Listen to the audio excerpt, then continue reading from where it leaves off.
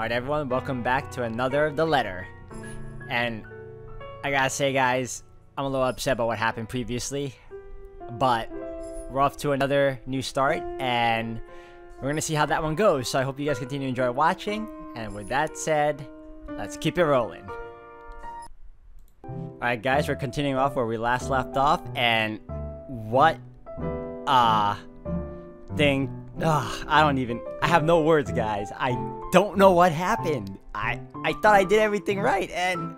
Okay, I'm of the belief, and I'm probably wrong. In fact, I know for certain I'm incredibly wrong, but I'm gonna believe, because I wanna have some semblance of positivity here that Isabella is still alive, but in critical condition in the hospital. I don't want to believe that she's dead yet. No! Alright guys, we're continuing on from, to Hannah's story. It is far too easy to get them to pay attention and enraptured. They hang on to my every word and follow my every move. All of it would have been stifling had I not grown used to such stares. Most are respectful, some are hostile, if we are honest, and a few are downright inappropriate. After all, I am... Hannah Wright! This guy over here looks like the priest. There's a moment of agitation as a familiar, but less than welcome face approaches me with a suggestive smirk on his face. Of course, I would have to keep a benevolent smile and greet him as I greet any good friend. After all, this man can turn heads, being famous in his own right. Officer Lee! What a pleasant surprise. I didn't think you'd have the time to attend tonight's party. He is more Luke's friend than mine, really, and I am quite sure I only invited his wife. Much like I am only friends with the Chief Inspector because of Luke. Luke is only friends with Rochelle because of me. Unlike how I treated Lee, however, Luke never hid his animosity for the Lee matriarch. It was an odd sort of relationship where we would have an awkward double dates. I don't even recall his first name. It started with an N, I think. I might be wrong. Aside from being Chief Inspector of Luxbourne Police, his wife, Rochelle Lee Vance, owns a General Electronics company, fridges and freezers mostly. Oh, I always have time for my favorite socialite couple. Might I say, you look positively ravishing tonight. I feel like I've heard that voice before. I cannot put the name on it, but it sounds familiar. I see the husband isn't with ya. And this guy is coming on a little too strong and a little too creepy. The way he eyes me up is enough to make my skin crawl. I just wish Luke is here to fend off the more unseemly of our peers.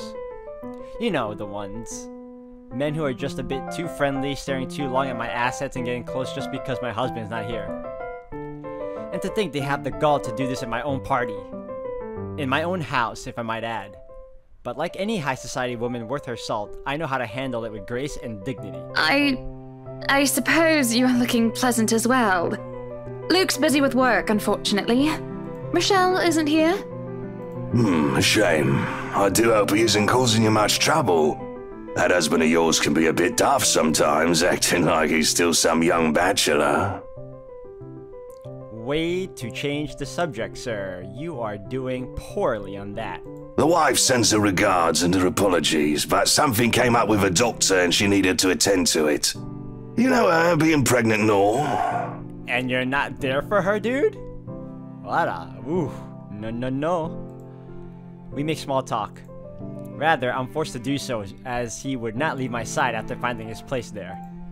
Much to my chagrin, I've been extricated from a few who flock in hopes of flattering, for I can tolerate them far better than Lee. He is a nice enough person. I adore his wife, who is obviously the brains behind the two. But there is something unsettling about him. I do not trust him as much as I want to. He regaled to me tales of the Luxbourne Police Department, a different affair to the usual gossip I am privy to, and, though I loathe to admit it, is interesting nonetheless. I expect the topic of business to die out quickly, which would be understandable enough due to the confidential nature of his work. But oh boy, was I wrong. So, we're in civvies, I steal and drive off with one of the police mobiles, right? In the mirror, I see the mutant chasing on foot and screaming about theft. The look on his face was priceless when I parked it in the garage. The garage? Okay. Oh my. You made him chase you all the way home for a prank. What did Rochelle have to say about that? Rochelle has a strange love and hate affair with Lee. He's a married man who did not grow up past his early 20s, judging by the way he acts. Surprisingly enough, they've been married for a good 20 years. A lifetime if you compare it to my marriage of 7 years with Luke. I, on the other hand, well, Luke is no Lee. I should be happy about that, I suppose. Although my darling did have his moments. Hey, the wife pulled my ear and gave me a good talking to, though. Besides, we live in a flat a block away, so it wasn't much of a grand chase. Weren't you living in a house near the countryside? Moved for work, you know. Or you probably don't. No, I don't. But a flat in downtown. I suppose if that's what you like. Oh, it's horrid. Hate that tiny place, no matter how convenient it can be for work. 55 square yards are not enough when you need to get away from the wife. I wouldn't mind a place away from the city. Even started looking at the ads. I spied an interesting lot, actually. Heard it was finally put up for sale. Or that something mansion, you know the one with all the ghost stories.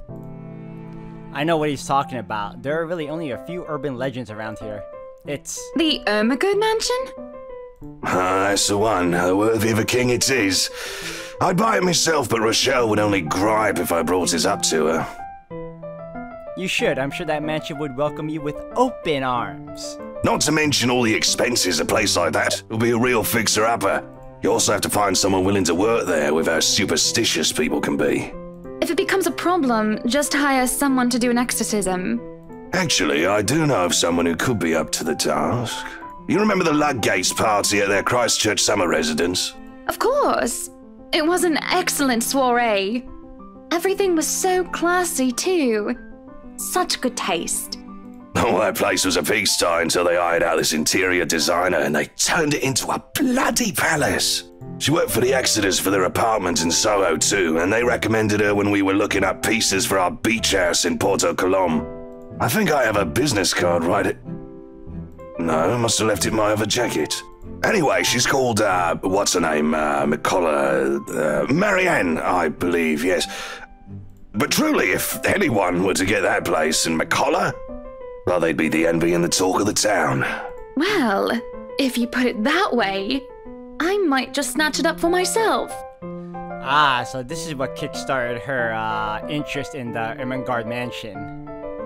Still a little off-putting, but alright, nothing insidious. This place was starting to feel a bit small lately anyway. I would still preferred Officer Lee over here took it instead, because he's not a good dude. Sure, a 3-story penthouse might not fit the definition of small for some people. Okay, maybe a lot of people. But it isn't big enough to have grand parties in. And that's what's important, fellas. As it is, I only invited about 30 people to this one, and it already feels cramped in here. I'm looking at the place, it doesn't look cramped at all, but hey, who am I to say anything? I'm not, super rich like these guys are. It certainly would be nice if I didn't have to ride an elevator up and down several floors before I can get anywhere as well. All Luke's words and not mine. Besides, I've been looking for a good anniversary gift. Luke might like this one. Where is he anyway?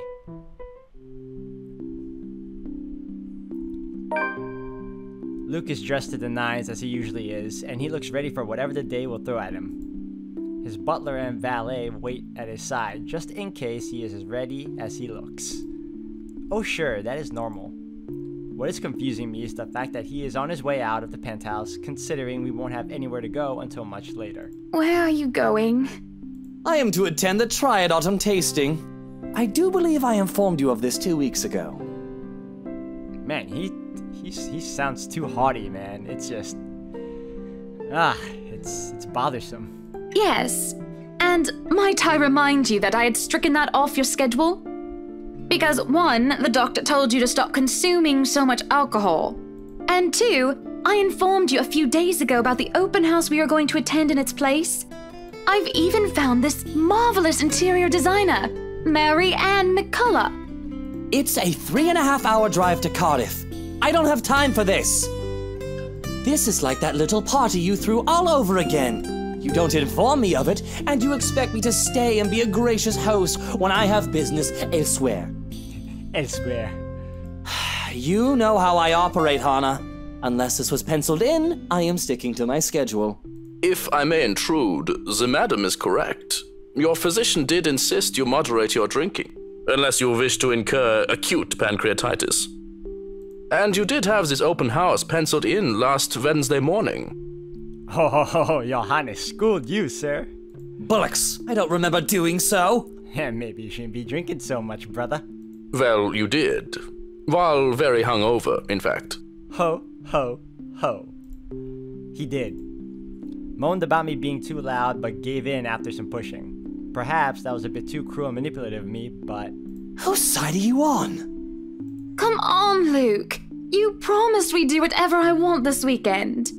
Gordon Bennett, fine. I am giving this house tour of yours a chance. But if it proves to be a waste of time, I am going to Cardiff, and you are going to take a cab home.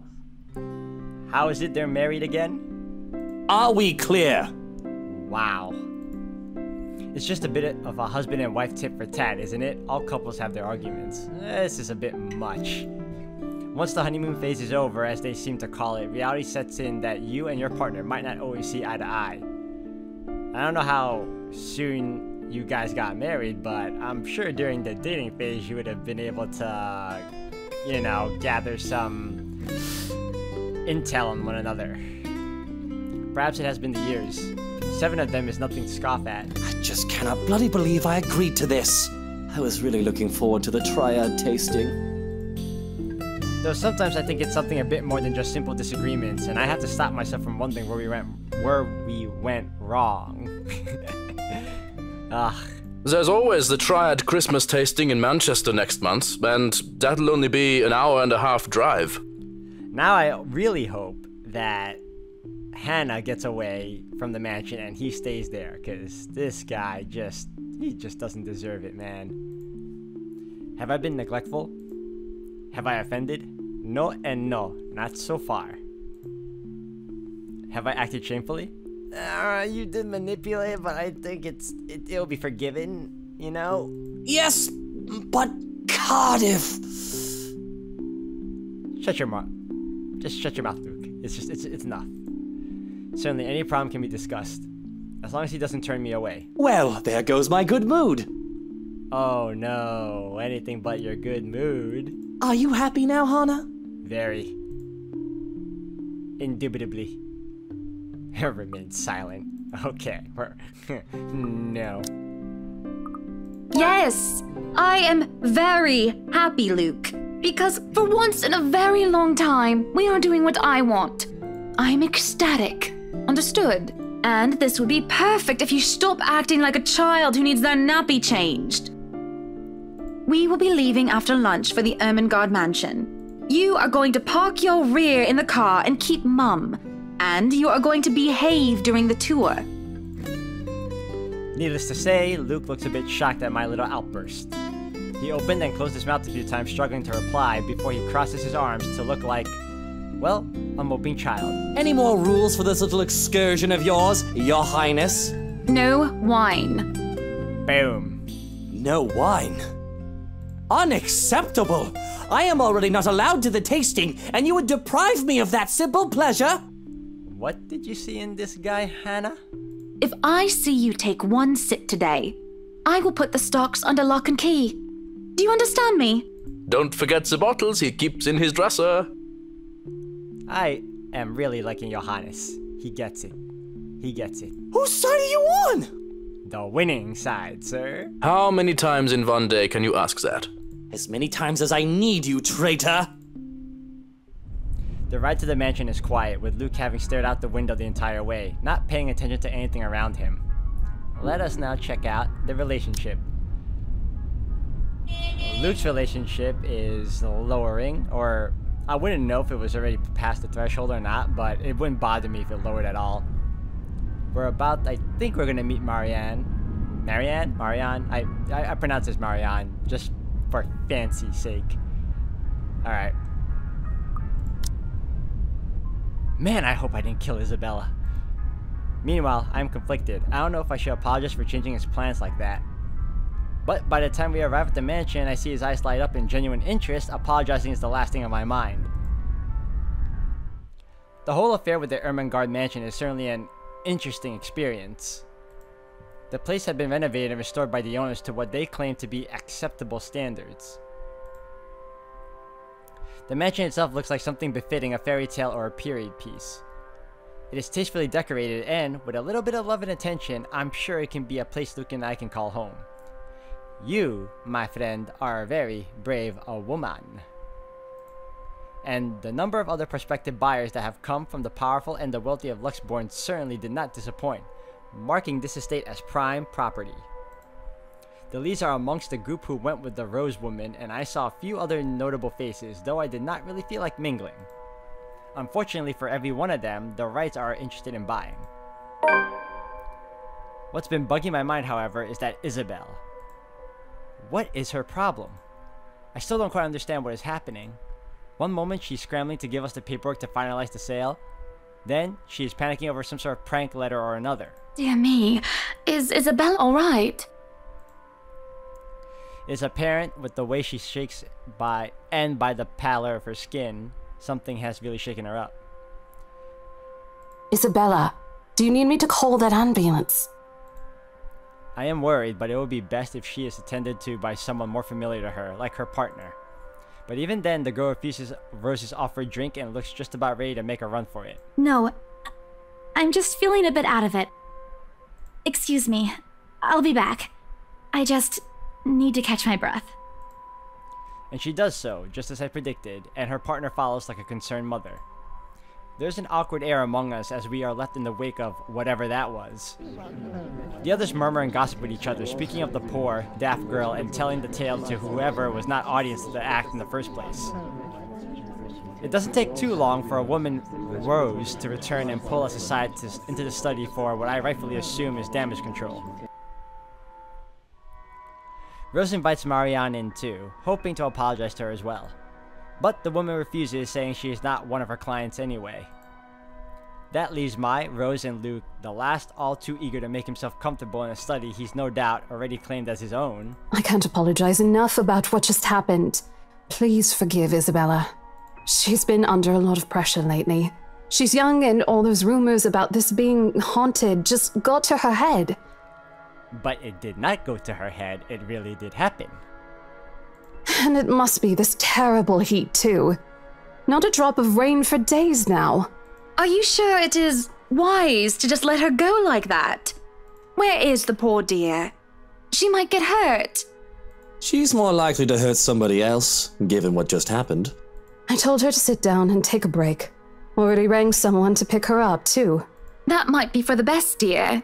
But please, we're here to talk about the mansion, yes? Why, I absolutely adore it! Don't you, Luke? Some of the rooms will certainly have to be repurposed. We want to change the appliances and have Marianne lead on the decor, but the whole thing is just lovely. I guess. It's certainly a lot roomier than our penthouse. Exactly! Lots of space for guests, parties, a lot of room for little ones to run around too. You're still thinking of having children with this dude? At least that's what I'm assuming she's implying. Let's not discuss that right now, Buttercup. Oh, it looks like he does not want any little ones running around this mansion. Anyway, I do think it would be a shame to let this mansion slip past us. But you haven't even finished touring the house. Well, we like what we've seen. I am making her job easier for her, am I not? No need for loans or long price negotiations. We can just sign a contract and close the deal. Really, you'd think the woman would be more happy about an easy sale. I know how these estate agents work, how long they had to wait, and how much they had to spend even just for a single sale. Why, she should be jumping for joy by now. I'm sure the commission on this mansion is nothing to sneeze at, even if she has to split it with the Isabel girl. Wow, I cannot read, guys. Do you think we could have horses here? Yes, those do sound nice, love.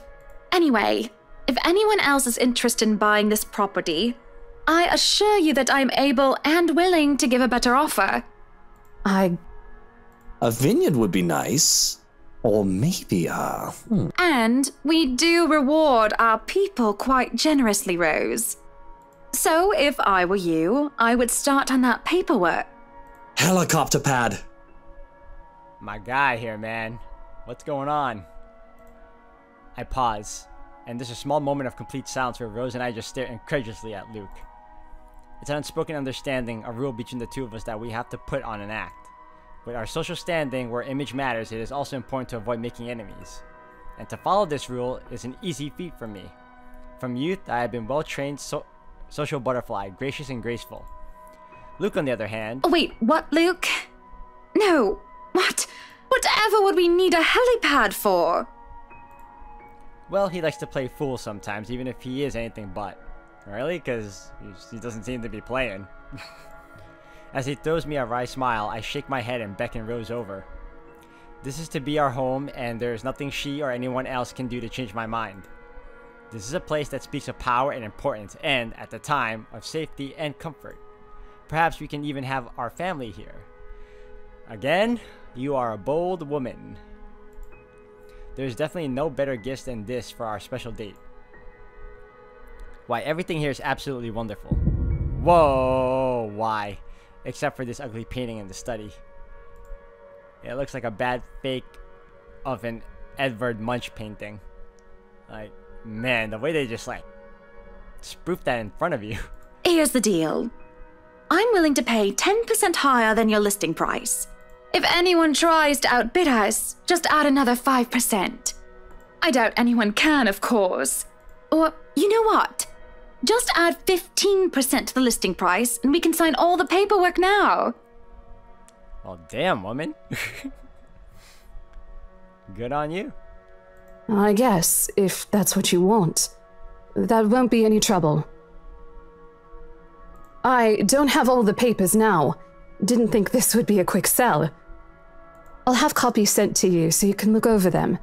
And if you'd still like to finish the rest of the tour with Isabella's group, you're more than welcome to. No, I think we're good here. We'd appreciate a private tour of the place a lot more, I think. All right. Should I let Marianne in, then? Marianne? Oh, right. She's been waiting outside the study this whole time, hasn't she? I'll need to have a little chat with her to move this little mansion project forward. Please do. There's a look of apprehension when the other woman enters the study. Yet, like a professional, I see the moment when she steels herself and masks her worry. Admirable. We have this project, then? Of course. Will you be needing anything from us? Having the floor plans would be a great start, just so that I can look at them beforehand.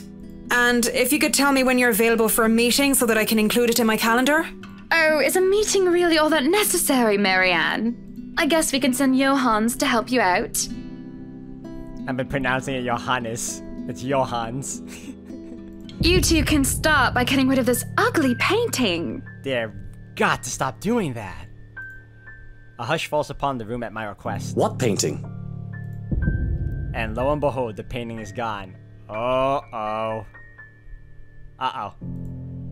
In its place, a mirror stands, which leaves me to look at my own confused expression. Okay, so I'm betting that the letter did affect everyone, just in completely different ways.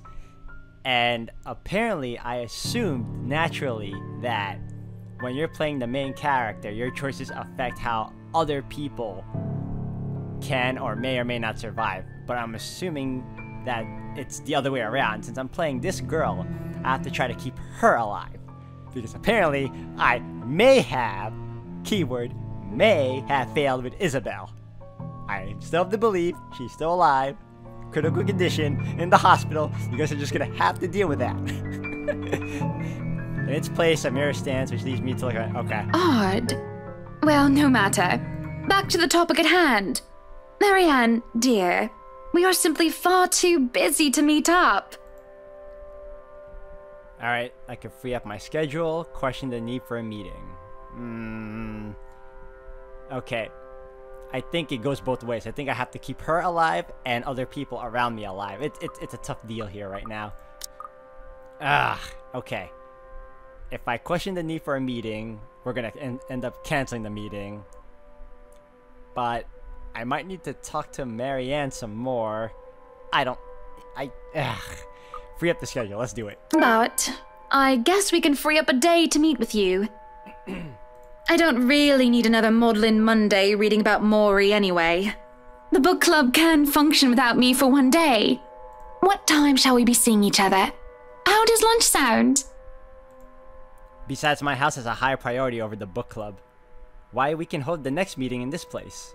Surely the beauty and grandeur of it all will inspire spirited and lively debates about whether modern-day writers could match up to the classics.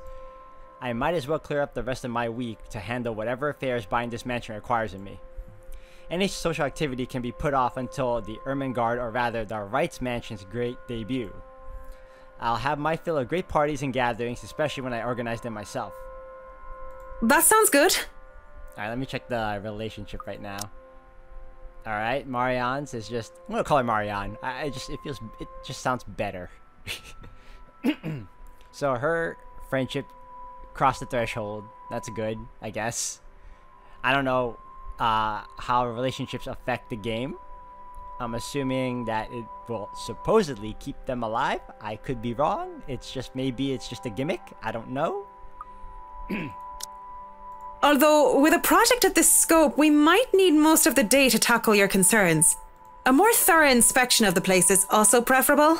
Breakfast then! It's a date. It's really not. All right. Monday. 10 o'clock sharp. We'll see you then. Actually, Marianne suggested that we meet at 9, but who is even awake at that unholy hour? Guys like me. The early birds. I was lucky enough to wake up this morning before Luke went all the way to Cardiff. We say our goodbyes, shake hands, and make it clear without outright saying it that we now own this house. By the time we left the mansion grounds, sunset is almost upon us. So, you really want to buy this place then? That's a bit of a big impulse buy, even coming from you. Not that I'm complaining. I feel elation when I hear those words from him. It's not every day one is able to please someone like Luke. He gives away false flattery to sway those who starve for his attention and approval. But in the privacy of closed doors, he would often express his grievances. He neither censored himself in front of me nor spared me from his criticism. You have been saying the penthouse was getting a bit too small for you. Happy anniversary! Oh. That time of the year already? Man, I don't like this guy at all. He forgot about last year too. Why are you with him? I understand that he's a busy man, but... Is that why you want to buy it? Yes. You don't like it? I do. But I remember you used to talk about how you wanted to live next to the beach. Botany Bay, Kent. I remember the sea, water that stretched water that stretched on for miles and miles, as far as the eyes can see. As a kid, I loved our beach trips, swimming all day as much as I could. I was a well-behaved child, and the only time I was ever truly difficult was when I refused to get out of the waters, even when my fingers had gotten all wrinkly. And even when they managed to pull me out of the water, there was always sandcastles. The day before we married, I told Luke that I wanted a house on a beach and a dog. And a kid or two. None of those came true 7 years later. That was a childish dream. Living next to the beach is so impractical if you really think about it. I don't know. It's not a bad thought to see you in a bathing suit every day. Maybe another time, love. We still have forever, don't we?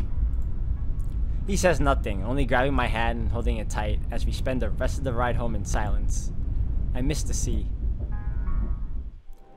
Sick and hovering over the loo at 3 in the morning, the picture I paint right now is hardly glamorous. Oh, you're a painter. A horribly fishy taste is left in my mouth as I throw up what I had for dinner, and I hate the acrid stench that fills the lavatory. The burning sensation at the back of my throat is of no help whatsoever. I can feel another wave of nausea come up on me when the door opens. Hana, what are you doing so early out of bed? I'm fine, love. I must have just eaten something bad. That's all I managed to say before vomiting again into the porcelain throne. Lovely. Just go back to bed, Luke. I'm going to clean up here. I refuse to look at him. I don't want him to see me like this. The last time I've had a horrible morning retching into a toilet was during my college years, being the life of the party. Thoughtless and shameless, I had thrown away months to frivolous merriment and pointless hookups. I didn't even retain any of the connections I had made from that time. Sure, they still know of me and I still know of them, and we still do business from time to time, but I've lost touch with anyone who I didn't see on a daily basis. I hardly have any of the friends I had when I was still Hannah Evans, teachers, fellow university students, drinking buddies, and old conquests like Jack. No, don't touch me, sweetie. It's disgusting. So he's doing the only right thing so far. Good on you, Luke. I'm disgusting. Luke sits down next to me on the toilet floor to hold my hair even as I cough up more fish. He wipes the vomit from the corner of my mouth and just stares. Do I need to fire someone? I don't feel sick. Just feeling a bit under the weather, dear. It's been unbearably hot as of late, hasn't it? I do wish it would rain. Are you sure it wasn't those sweets? I told you not to eat those sweets. Maybe. Well, don't laugh.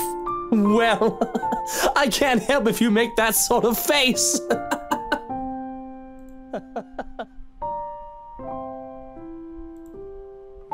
This scene happening next to a loo filled with sick just makes the whole thing bizarre, and it nearly makes me start giggling as well.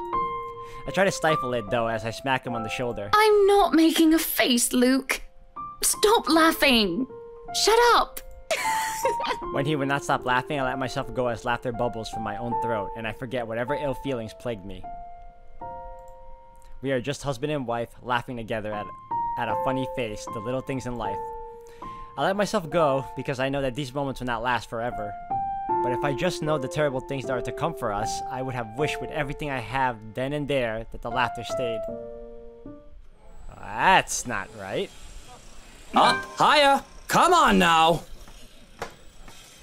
The place is bustling with movers, carrying furnishings here and there, along with several trunks of personal belongings taken from our penthouse. Luke watches them like a hawk, making sure nothing is handled carelessly or gets stolen. Careful now! I know your pictures are framed by cheap plastic, but those are framed by African Blackwood and are one-of-a-kind commissioned paintings. Each one is easily worth a lifetime of what you lot make. Luke, do the dishwashers go into the kitchen or the butler's pantry? Pantry, Buttercup. Careful, that's Emma. No, you there, put that down. You do not manhandle a Napoleon Abueva. I can see the exasperation. I have to send the foreman an apologetic glance. Even Johannes rolls his eyes as he goes by. Considering Luke is always like this during a project, Johannes and I have gotten used to it. Poor Marianne, on the other hand, looks a bit stressed at seeing the gigantic mess before quickly going back to work. Everything just has to be perfect, exactly the way he wants it. One little thing out of place, one little thing that didn't fit the image he clearly constructed in his head, and Luke gets bent out of shape. Sweetie, why don't we go and sort your suits upstairs? Let Johannes and Marianne and the foreman deal with the rest of the work. We have this, Mrs. Wright. Yes, please do go before a blood vessel bursts. Bloodstains are so troublesome to clean. Taking him by the hand, I lead him upstairs into our bedroom. This place has been arranged first so that we can get some rest no matter what state the rest of the mansion is in. I am definitely glad I can just lie down on a soft comfy bed after what has been a busy morning. I am more amazed you guys are comfortable in this place at all. Watching Luke act like his life depended on getting this move done is tiring all on its own. And to think I have a whole day of this ahead of me. I feel the bed dip beside me as Luke sits down with a sigh. Well, I can't wait for this to be over. I don't know. It's fun seeing you all fired up. Here at home and not at work, you know. You know I can't always be home, Hannah. I have a company to run, unless you've forgotten. I haven't forgotten. You're the one who insists on being there to make sure each and every little thing is under control. I just really miss you sometimes, and I wish you were at home more often. Why, if you're not careful, I might go a bit loopy and I'll start bringing cats home. And soon enough, One day, you'll find yourself going home to a farm just filled with felines that follow you everywhere. Oh, don't bluff. The things would shred up your precious furniture. Besides, you don't even like cats. True, true. Dogs are infinitely superior here, of course. But what about the wet dog smell? The mess? I'm not cleaning up after a mutt, no matter how cute. If you think about it, a cat would be better. We laugh. It's not always that we can just lie down and talk about these sorts of things. To joke around as if we're teenagers again with very little problem in the way of responsibilities and roles. To hear his genuine, honest-to-goodness laughter is a rarity. This is just the second time as of late, and I can only see it as signs of good things to come. All good points. Dude, we can never forget is a complete and utter racist. I guess we could just have kids. That is, if you prefer dealing with soiled nappies and sick as opposed to dead birds, mice, and litter boxes. I've already told Marianne about turning the second bedroom into a children's room. I guess sometimes I don't know when I'm crossing a line. I didn't say that I'm a good comedian, did I? Not this again. What? I wasn't being serious. It's not something you take the piss out of. Having a kid is a big responsibility, Hannah. We've talked about this, haven't we? I'm not ready to be a parent. I'd probably end up killing the little brat by the week's end.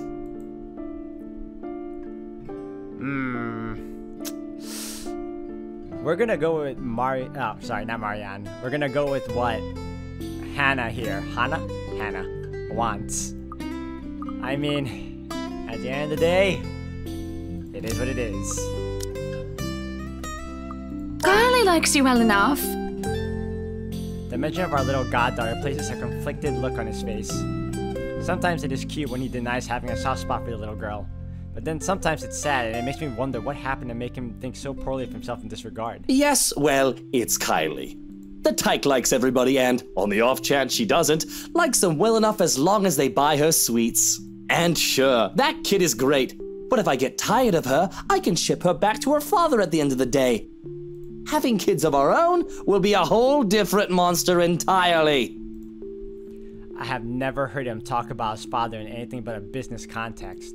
I recall Damien Wright kept hearing about him from my own father even before I met Luke. The business world praised him for running a tight ship until one mistake led to a great loss for the enterprise. It was then that news of Luke Wright, prodigy's son and successor to the old man, started to show up, and he aided in its recovery and growth up until the Great Recession. I'm getting a bit off track. Regardless, I have never heard him talk about his father like one would talk about family. I think you'll be a great father. There is a smile, no matter how half-hearted it may be. I do really think that. He might not be a good, honest man. A part of me knows that, though I try to silence it. But I know Luke well enough that he will be a better father than either Damien Wright or Henry Evans. I love my father, but he never had the time. If it is any consolation, I think you'd be a decent mother. On the other hand, I have never heard of his mother. A silence settles, both comfortable and uncomfortable. There is a familiarity in each other's company despite the awkwardness that had transpired. Defenses and masks down without anybody else looking, we are both together and alone in this quiet. But a crash from downstairs startles us both out of our reverie. Luke lets out a heavy sigh before coming up to his feet and straightening his jacket. I'll have to attend to that then. Alright guys, I'm going to end the video here for today. Thank you for watching. Until the next one.